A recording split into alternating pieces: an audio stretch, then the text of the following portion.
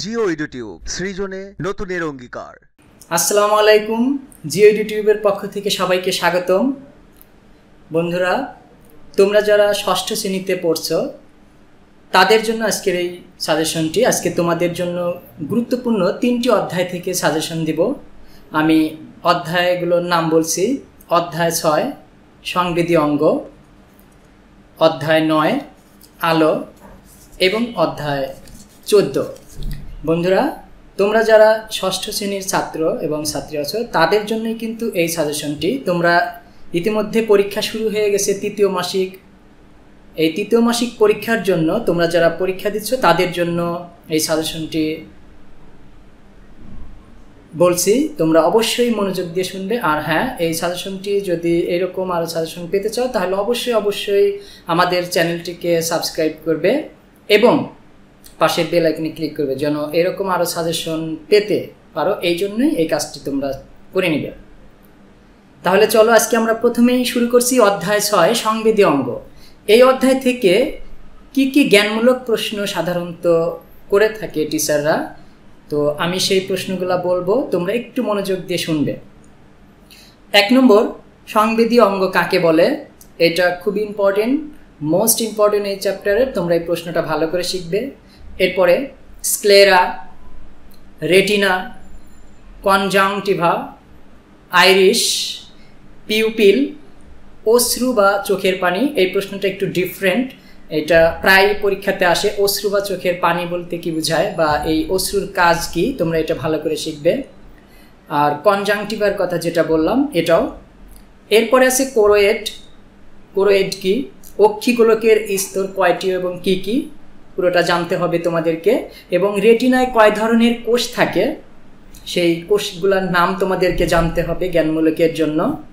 মধ্যকর্ণের ক্ষুদ্র অস্থিগুলো কি কি? মধ্যকর্ণের যে 3টা ক্ষুদ্র অস্থি আছে, ম্যালিয়াস, ইনকাস, স্টেপিস, তোমরা ইতিমধ্যে পড়েছো। এখন শুধু আমি অ্যান্সার না বলে তোমাদেরকে প্রশ্নগুলা বলতেছি যে এই রকম প্রশ্নগুলা তোমরা বাসায় বোর্ড বই থেকে দাগিয়ে দাগিয়ে পড়বে। এরপর মধ্যকর্ণের ক্ষুদ্র অস্থিগুলো কি কি, তারপরে আছে অডিটরি ক্যাপসুল কোথায় থাকে, খুবই গুরুত্বপূর্ণ একটা জ্ঞানমূলক প্রশ্ন। অডিটরি ক্যাপসুল কোথায় অবস্থিত? এরপরে স্যাকুলাস বা ককলিয়া বলতে কি বোঝায়? স্যাকুলাস বা ককলিয়া ভেরি ভেরি ইম্পর্টেন্ট। এরপরে আছে নাসারন্ধ্র কি, নাকের কয়টা অংশ এবং কি কি, এই জিনিসটা পড়বে। ত্বক বা চামড়া বলতে কি বোঝায়? উপচর্ম কি, অন্তচর্ম এবং অন্তত্বক কি, কানের অংশ কয়টি ও কি কি, বহিকর্ণের অংশগুলা কি কি, এবং এই বহিকর্ণের যে 3টি অংশ আছে শেষ অংশটা তোমরা একটু ভালো করে লাইনটা পড়বো, এখান থেকে একটা গুরুত্বপূর্ণ এমসিকিউ হয়ে থাকে। তো আমি এতক্ষণ তোমাদের অধ্যায় 6 সংবেদী অঙ্গ থেকে বেশ কয়েকটা জ্ঞানমূলক প্রশ্ন আলোচনা করলাম। এইগুলা তোমরা বোর্ড বই থেকে শিখে নেবে। এবার খ নম্বরের জন্য এই অধ্যায় থেকে আমি 8টি প্রশ্ন সিলেক্ট করেছি। এই 8টা প্রশ্ন পড়লেই কিন্তু যে কোনো স্কুল থেকে যে টিচারই প্রশ্ন করুক না কেন এই 8টা থেকেই করতে হবে ইনশাল্লাহ, তোমাদের কমন পড়বে।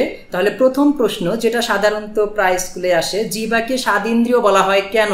এই প্রশ্নটা তোমরা ভালো করে পড়বে। তোমরা বোর্ড বই পড়বে, কোনো গাইড থেকে পড়বে না। বোর্ড বইয়ের মধ্যে তোমাদের দেখবে যে একটা জিহ্বার ছবি দেওয়া আছে এবং সেখান থেকে একটু ভালো করে শিখে নেবে জিহ্বাকে কেন স্বাদইন্দ্রিয় বলা হয়। এরপরে চোখের লেন্স নষ্ট হয়ে গেলে কি হবে? চোখ হচ্ছে আমাদের অমূল্য একটা সম্পদ। চোখ যদি না থাকতো তাহলে এই পৃথিবীর কোনো কিছু আমরা দেখতে পেতাম না। সো যদি কোনো প্রশ্ন করে থাকে জিহ্বা এবং চোখ, এই দুটা থেকেই 2 মার্কের প্রশ্ন বেশি হয়ে থাকে। এরপরে কিছু যেন রিস্ক না, ঝুঁকি যেন না হয়, এই জন্য তোমাদের আর 6টা প্রশ্ন বলছি। সেটা হচ্ছে চোখের রেটিনার কাজ, ত্বকের কাজ, জিহ্বার কাজ। যদি কোনো কাজ দিয়ে প্রশ্ন করে এই 3টা থেকে তোমাদের পরীক্ষায় আসবে। চোখের, ত্বকের এবং জিহ্বার, এই 3টার শুধু কাজগুলা শিখবে। প্রকোষ্ঠ বলতে কি বোঝায়? এটা ততটা বেশি ইম্পর্টেন্ট না। প্রকোষ্ঠ বলতে কি বোঝায় তোমরা একটু পড়ে যাবে। আর সবচেয়ে গুরুত্বপূর্ণ একটা প্রশ্ন আসছে এখানে। এই প্রশ্নটা কখনো 2 মার্কের জন্য আসে, কখনো 3 মার্কের জন্য আসে, কখনো 4 মার্কের জন্য আসে। চোখের অন্তর্গঠনের চিহ্নিত চিত্র অঙ্কন। তোমাদের বোর্ড বইয়ে একটা চোখের অন্তর্গঠনের চিহ্নিত চিত্র আছে। সেই চিত্রটি ভালো করে তোমরা খাতায় আঁকবে, চিহ্নিত করবে এবং সেই চিহ্নিতকরণের অংশগুলোর বিবরণ সহ পড়বে, যেন তোমাদের 2, 3 বা 4 যেখানে প্রশ্ন সেট আপ দিক না কেন তোমরা অবশ্যই উত্তর করে আসতে পারবে। এবার গণং বা ঘনংয়ের জন্য যে জাতীয় প্রশ্নগুলো আসে, আমি দুইটা টপিক সিলেক্ট করছি, চোখ এবং কান।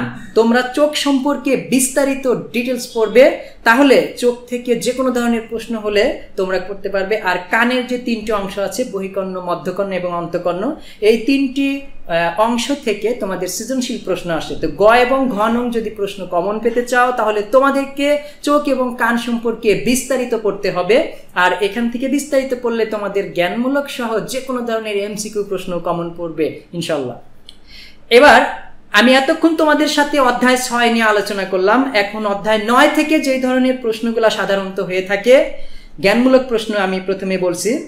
আলোর প্রতিফলন কাকে বলে? আলোর প্রতিফলন কাকে বলে? 2 প্রতিফলন কি? প্রতিফলন কি? 3 প্রতিবিম্ব কি বা দর্পণ কি?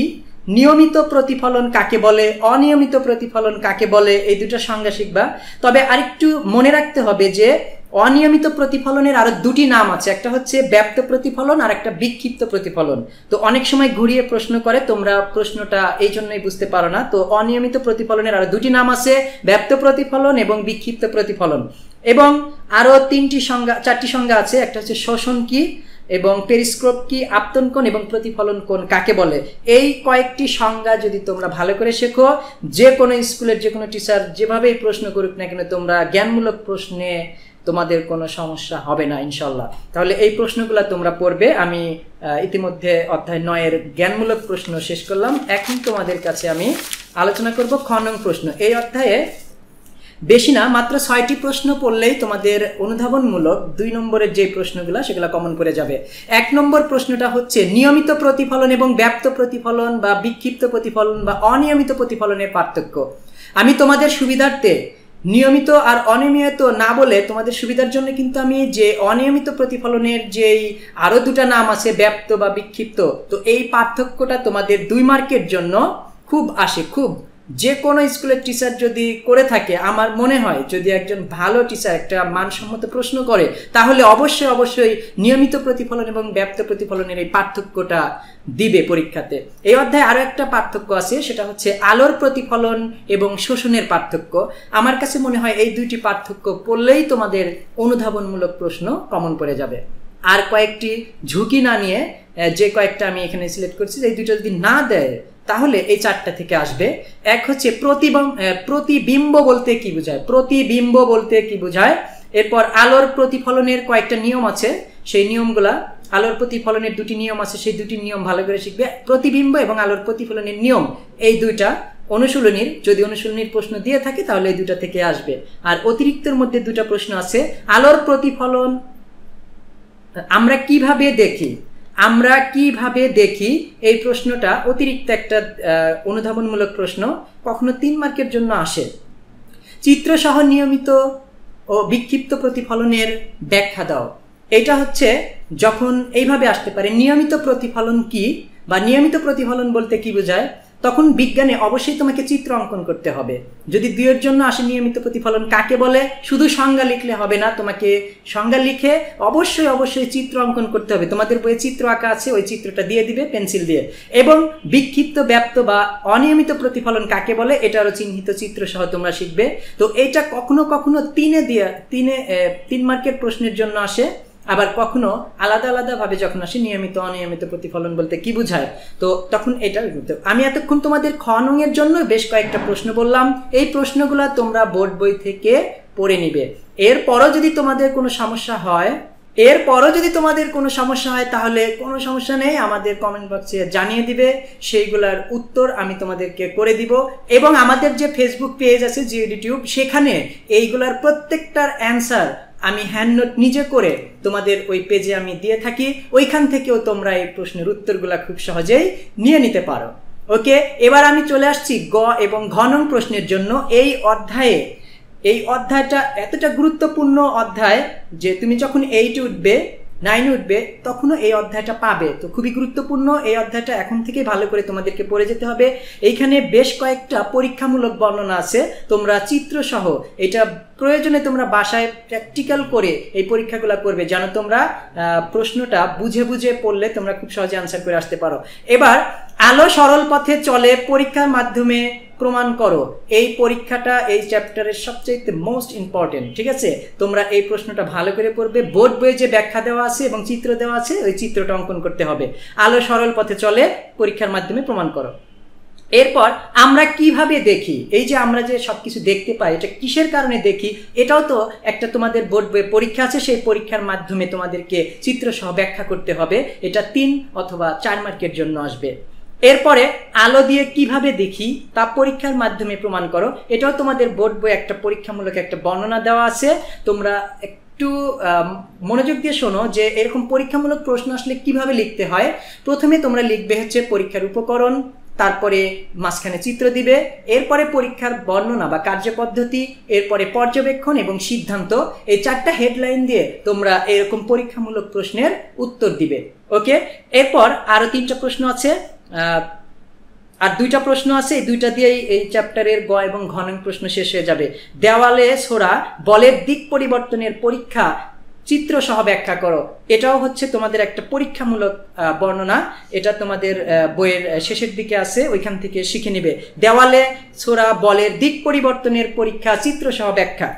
এবং সর্বশেষ আমার কাছে মনে হয় যে যদি আলোর সরল পথে চলে আর আলো দিয়ে কিভাবে আমরা দেখি, এই 2টা পরীক্ষা যদি প্রশ্ন না করে থাকে তাহলে পেরিস্কোপের গঠন চিত্র সহ ব্যাখ্যা করো, এই প্রশ্নটা আসবে। এই প্রশ্নটা হয়তো 2 বা 3 বা 4 যে কোনো একটা জায়গায় সেট করবেই।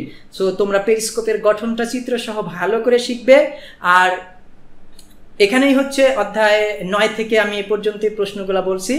এখন আমি তোমাদেরকে অধ্যায় 14 থেকে বলবো। এই অধ্যায় 14টা সবচেয়ে সহজ একটা অধ্যায়।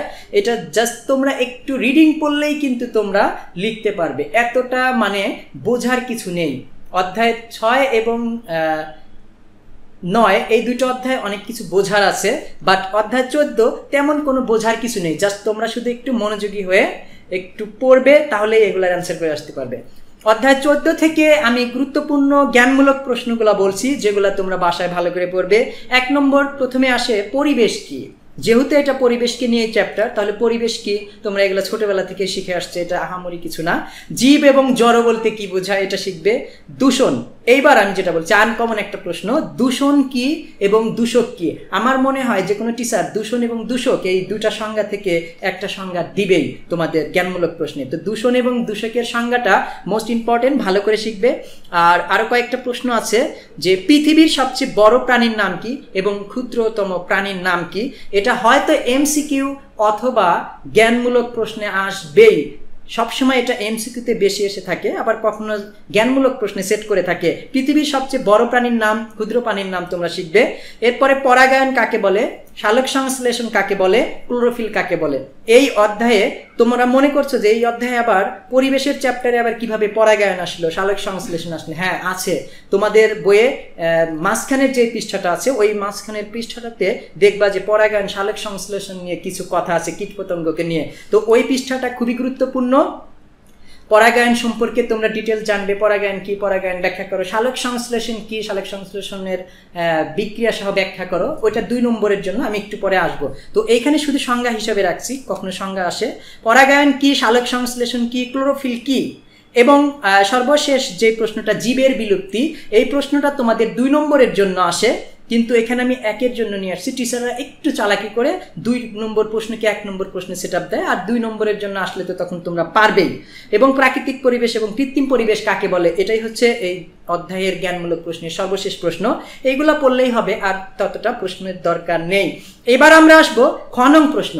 এই অধ্যায় থেকে খ নং প্রশ্ন বেশ কয়েকটা পড়লেই আসবে। তো যেই প্রশ্ন 2টা আমার কাছে মনে হয় সবচাইতে বেশি গুরুত্বপূর্ণ, আমি সেই 2টা প্রশ্ন আগে বলছি। 2টা না, সরি 3টি প্রশ্ন। একটা হচ্ছে ডাইনোসরের বিলুপ্তির কারণ। এটা 2 বা 3 বা 4 যে কোনো একটা জায়গায় সেট করবেই। ডাইনোসরের বিলুপ্তির কারণ এই প্রশ্নটা আসবেই। এবং যদি অনুশীলনীর প্রশ্ন দেয় তাহলে জীবের বিলুপ্তি বলতে কি বোঝায় এই প্রশ্নটা দিবে, আর দূষণ বলতে কি বোঝায়। জীবের বিলুপ্তি এবং দূষণ বলতে কি বোঝায়, এই 2টা অনুশীলনীর প্রশ্ন। তো অনুশীলনী হিসাবে এই 2টি প্রশ্ন খুবই গুরুত্বপূর্ণ। যদি অতিরিক্ত প্রশ্ন করে থাকে তাহলে ডাইনোসরের বিলুপ্তির কারণ পরীক্ষাতে সেট করবেই। আর একটু মানে কম গুরুত্বপূর্ণ, পরাগায়ন কি ব্যাখ্যা করো। এগুলো তোমরা ছোটবেলা থেকে শিখে আসছো, এরকম প্রশ্ন কম করবে, দিবে না। তারপরে তোমরা একটু দেখে যাবে পরাগায়ন কি ব্যাখ্যা করো। এবং পরিবেশ দূষণ বলতে কি বোঝায়, এটা হচ্ছে সর্বশেষ প্রশ্ন, খনন। এবার আমি আসছি তোমাদের এই অধ্যায়ের সর্বশেষ গ এবং ঘ নং প্রশ্ন। মাত্র আমি 4টি প্রশ্ন নিয়ে আসছি এখানে। এই 4টা প্রশ্ন পড়লে তোমাদেরকে সৃজনশীল প্রশ্ন নিয়ে চিন্তা করতে হবে না, কমন পড়ে যাবে। 1 নম্বর, ডাইনোসরের বিলুপ্তির কারণ। এটা আমি 2, 3, 4-এর জন্য বলছিলাম, আমি আবার গ এবং ঘ নঙে আবার সেট করছি যে এটা এখানেও দিতে পারে। এরপরে 2 নম্বর বলছি, উদ্ভিদ এবং প্রাণী একে অপরের উপর নির্ভরশীল ব্যাখ্যা করো। উদ্ভিদ এবং প্রাণী কিভাবে একজন অপরের উপর নির্ভরশীল সেটা তোমাদেরকে ব্যাখ্যা করতে হবে। এই অধ্যায়ের সবচেয়ে গুরুত্বপূর্ণ প্রশ্ন এটা, 3 বা 4-এর জন্য। এবং আরো একটা আছে, পরিবেশের বিভিন্ন উপাদান সংরক্ষণের কৌশল। পরিবেশে যে বিভিন্ন উপাদান আছে সেই উপাদানগুলোকে তোমাদেরকে সংরক্ষণ করতে হবে কিভাবে, সেই সংরক্ষণের কৌশলটা বোর্ড বই থেকে তোমরা এই আনসারটা সুন্দর করে দেওয়া আছে, এখান থেকে শিখে নিবে। আর সর্বশেষ আমি একটা প্রশ্ন নিজের থেকে এটা দিয়েছি যে যদি এরকম একটু স্ট্যান্ডার্ড কোশ্চেন করে তখন টিচাররা এরকম প্রশ্ন মাঝে মাঝে দিয়ে দিতে পারে। তো এটা আমার পার্সোনাল থেকেই আমি এটা বলছি। পরিবেশের ভারসাম্য রক্ষায় জীবের অর্থাৎ উদ্ভিদ এবং প্রাণীর ভূমিকা বা প্রয়োজনীয়তা ব্যাখ্যা করো। এটা যদি সেট করে তাহলে 4 মার্কের জন্য। তো তোমরা এইটা নিজেরাই পারবে, কারণ উদ্ভিদ এবং প্রাণী আমাদের এই পরিবেশটার জন্য কতটুকু উপকার করে থাকছে বা উপকার করছে সেটা তোমরা নিজেরাই ভালো জানো, দেখছো, চাক্ষুষ চোখ দিয়ে নিজেরাই দেখছো যে এটা কি কি উপকার করে আসছে আমাদের। তো পরিবেশের ভারসাম্য রক্ষায় জীবের ভূমিকা বা প্রয়োজনীয়তা ব্যাখ্যা করে এই প্রশ্নটা শিখবে। এই অধ্যায় থেকে আর কোনো প্রশ্ন নেই, এই 4টা প্রশ্ন পড়লেই হবে। এখন আমি আবার একটু শর্ট, মানে তোমরা সকালবেলা যখন পরীক্ষা যাওয়ার আগ মুহূর্তে 2 ঘন্টা বা 1 ঘন্টা সময় পাও, তখন কোন প্রশ্নগুলা দেখে যাবে আমি এখন একদম শর্ট করে দিচ্ছি। অধ্যায় 6 অনুশীলনীর সৃজনশীল প্রশ্ন 1 এবং 2, এই 2টা থেকে একটি প্রশ্ন করবেই। গ ঘ ঠিক থাকবে, ক খটা চেঞ্জ হতে পারে। তবে এই 1 আর 2 এর মধ্যেও আমি শর্ট করে দিচ্ছি, চোখ থেকে প্রশ্ন করবে। চোখ হচ্ছে সবচেয়ে গুরুত্বপূর্ণ একটা অংশ, সেই হিসাবে চোখ থেকে প্রশ্ন করবে। অধ্যায় 6 থেকে অনুশীলনীর সৃজনশীল প্রশ্ন 1, 2 দুটাই ভালো করে শিখবে, 1 নাম্বারটা তোমাদের পরীক্ষায় আসবে। এবার অধ্যায় 9 থেকে 2টা প্রশ্ন আছে সৃজনশীল 1 এবং 2, 100% 2 নম্বর প্রশ্নটা আসবে। তোমরা 2 নম্বর সৃজনশীল প্রশ্নটা ভালো করে শিখবে। এখান থেকে 1 নম্বর প্রশ্নটা থেকে ক আর খটা ওইখানে তোমাদের সেট করবে। 2 নম্বর প্রশ্নের গ ঘ ঠিক থাকবে, ক খ পরিবর্তন করবে, 1 নম্বরেরটা নিয়ে যাওয়ার সম্ভাবনা আছে। এবং অধ্যায় 14 অনুশীলন সৃজনশীল প্রশ্ন দুটাই খুবই গুরুত্বপূর্ণ, কোনোটার চাইতে কোনোটা কম না। তো এই অধ্যায় থেকে অতিরিক্ত প্রশ্নের চাইতে অনুশীলনীর প্রশ্ন দুটাই সবচাইতে গুরুত্বপূর্ণ। তোমরা এই 2টি প্রশ্ন অবশ্যই ভালো করে শিখবে। অর্থাৎ তোমরা অধ্যায় 6, 9, 14 6টা সৃজনশীল প্রশ্ন ভালো করে শিখে যাও। এইটা হচ্ছে সকালবেলা যখন তোমরা পরীক্ষা দেওয়ার আগ মুহূর্তে, সবগুলো তো রিভিশন করতে পারবে না, তখন এই 6টা প্রশ্ন অবশ্যই দেখে যাবে। আর আমি সাজেশনের মধ্যে যে প্রশ্নগুলোকে বারবার রিপিট করছি যে এটা গুরুত্বপূর্ণ, অবশ্যই সেই প্রশ্নগুলা শিখে যাবে। আজকে তোমাদের সাথে শেয়ার করলাম 6ষ্ঠ শ্রেণীর অধ্যায় বিজ্ঞান বইয়ের 6, 9 এবং 14। তোমরা যারা যেখান থেকে আমার এই ভিডিওটি দেখছো সবাইকে ধন্যবাদ। আর তোমরা অবশ্যই যারা এই ভিডিওটি দেখবে তারা অবশ্যই তোমাদের অন্যান্য বন্ধুদের কাছে শেয়ার করে দিবে যেন তারাও এই সাজেশনটা পেয়ে তারা উপকৃত হতে পারে। আর তোমরা যারা আমাদের চ্যানেলটিকে সাবস্ক্রাইব করোনি অবশ্যই আমাদের চ্যানেলটিকে সাবস্ক্রাইব করবে এবং পাশের বেল আইকনে ক্লিক করতে ভুলবে না। তোমাদের সুস্থতা কামনা করে আজকে এখানেই শেষ করছি। সবাই ভালো থেকো, সুস্থ থেকো, আল্লাহ হাফেজ।